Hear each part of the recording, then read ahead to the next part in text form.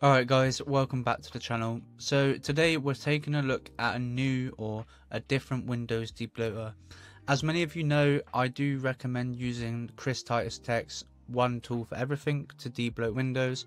And recently I posted a video on TikTok on how to debloat Windows in under 1 minute using One Tool for Everything. And there was a bunch of different comments, some people saying use a custom OS, do this, do that, use Linux, you know how it is. But there was a couple of comments talking about this debloating tool right here, which is Talon by Raven. And we're on their website now and we'll just take a little look at what it talks about. It tells you about how Windows is bloated, packed full of telemetry, advertisements, blah blah yada yada. Basically this tool promises to completely debloat your system. I did watch a video a few weeks back where the owner of this software address some of the issues you may face or issues in the past that they have fixed, and yeah, here we are now. I've decided we're going to test it out and see if it's any good. I'll leave links to everything in the description, as well as I'll kind of go through how to actually install it. It does say here Talon is designed to be used on a freshly installed Windows 11 system.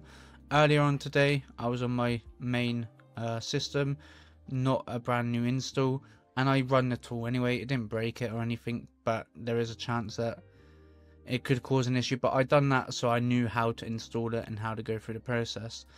Right now we're on a brand new installation of Windows.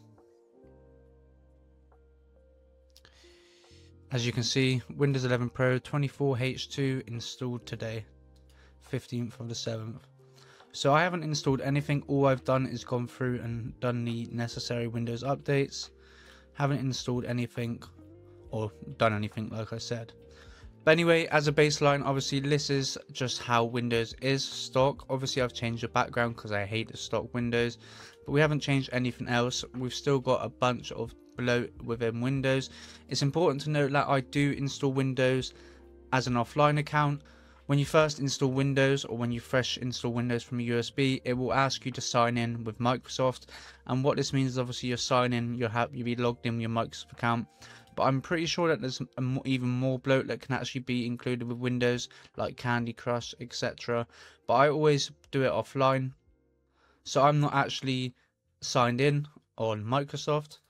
And that's how I do it. And I do later on then sign in on the Microsoft Store if I want to play any games on there. But like I said, this is how the Windows is currently looking. This is everything that's installed.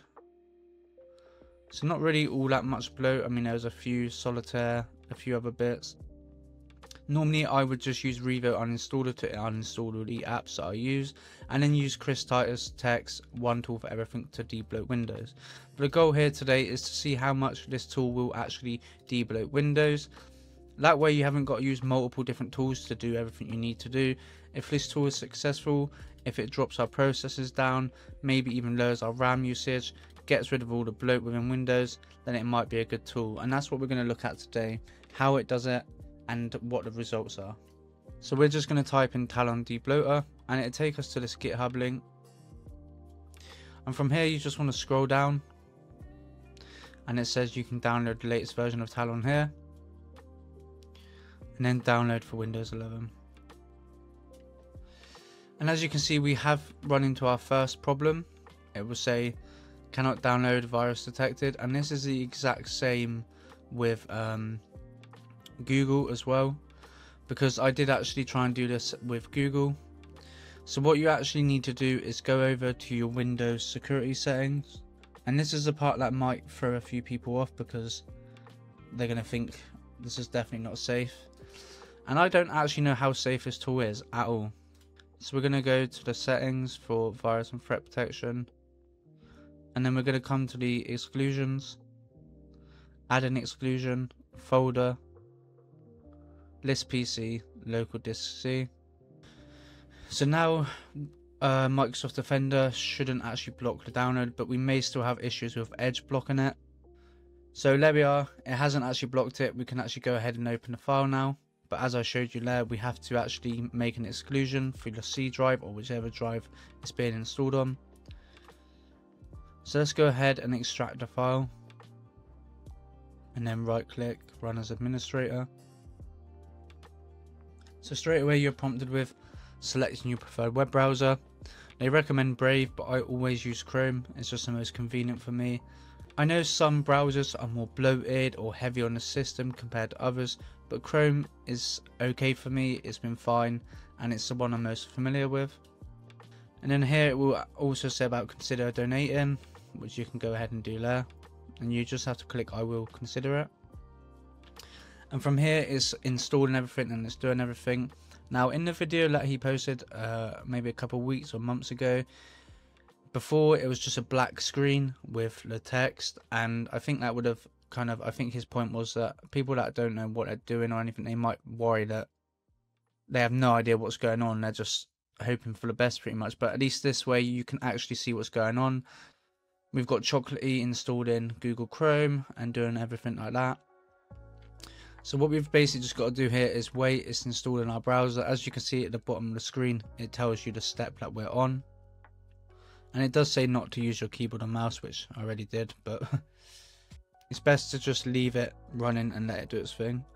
As you can see, we've moved on to the fourth step, which is Debloating Windows, and you will see, as I said, one tool for everything has popped up in the background, which is the tool that I recommend to a lot of people. Now I don't know how, like I said, I don't know how safe this debloating tool is, but I'm more than happy to try new things out. It seems to be gaining a lot of traction recently, and I guess only time can actually tell whether this is a safe tool to use. So currently it's just reset itself, so it's the PC is restarting. And I'm pretty sure this is it. We've gone through all the steps now. It doesn't really take that long. It's just where it's debloating Windows and installing your web browser. They're the two parts that take maybe a minute or two. But after that, it goes through all the other steps quite fast, and then it'll restart your PC. Obviously, you can't see my screen right now. It is a black screen.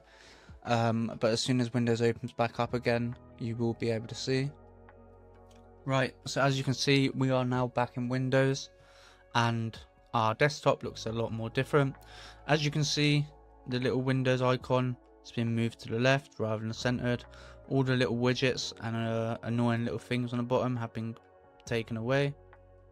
We have got a Windows security thing, so I'm pretty sure you're either meant to turn off virus and threat protection, or it seems like it's done it itself, because I don't think I've done that. I think I've just done the exclusion.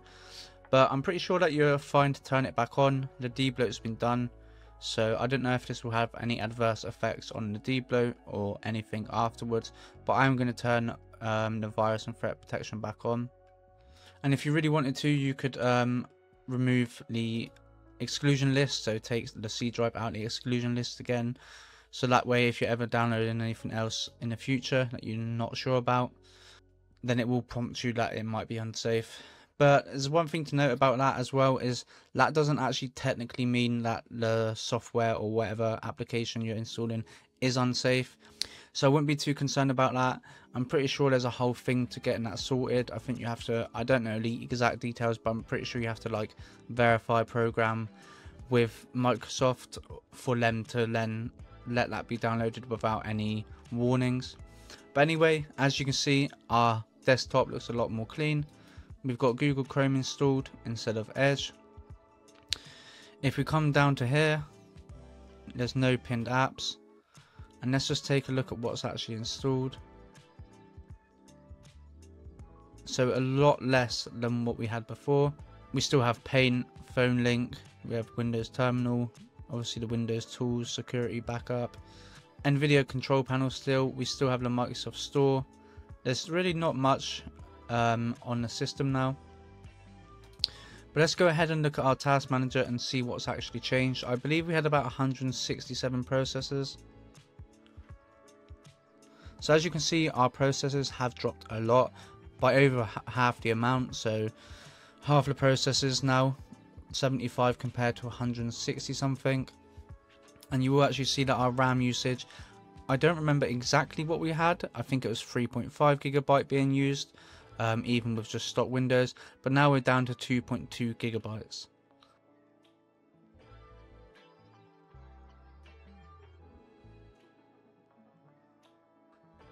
So quite obviously, this tool has debloated Windows quite well.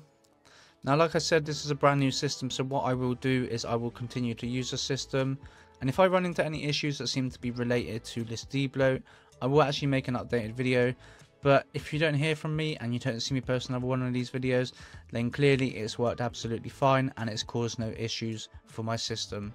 But overall, as a newbie who barely knows anything, this tool, which is Talon by Raven, seems to have definitely debloated our system. This could be a good alternative for people that don't want to install custom OS, because a lot of the time with a custom OS you are fully stripping Windows, and sometimes it can have adverse effects. Maybe certain programs won't run. I've been tweaked by people before and they've put me on their custom OS, and simple things that need the Windows Net runtime, which hasn't been installed, and I can't install it because of the way the operating system has been set up. So, you know, that can be a nuisance for a lot of people. For some of you, you may be happy with a custom OS or even just keeping your Windows stock.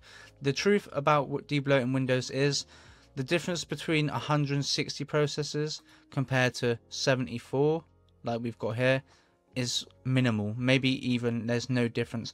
Let's say, for example, gaming, for example, because a lot of people debloat Windows and a lot of people will claim that getting your processors down under 100 will increase your FPS by X amount. That is not true. There's been many videos on this topic, and the only actual time it makes a difference is if you've got a bunch of different things running.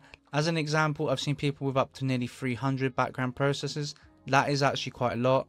So if you've installed multiple different RGB stuff, mouse software, keyboard software, and you don't actually need it open or running, it's best to make sure that you actually stop it from running on startup. So if we go here now, there's hardly anything on here because we haven't installed anything. But unless I need something running at startup for my PC to function correctly, you can uncheck it here. In Windows 11, you can't search for background apps. In Windows 10, you could, and you could disable all background apps. So if you are installing a lot of software onto your PC, just make sure that it's not starting up with Windows every time. And sometimes in the actual software settings, you can choose whether it runs in the background or whether it starts up with Windows as well. But overall, that's it for this video today, guys. This is Talon by Raven, and it seems to be a pretty good debloat tool, at least my first impressions. But like I said, only time will tell if it will cause any issues. But anyway, I hope you enjoyed the video, and I'll see you all soon.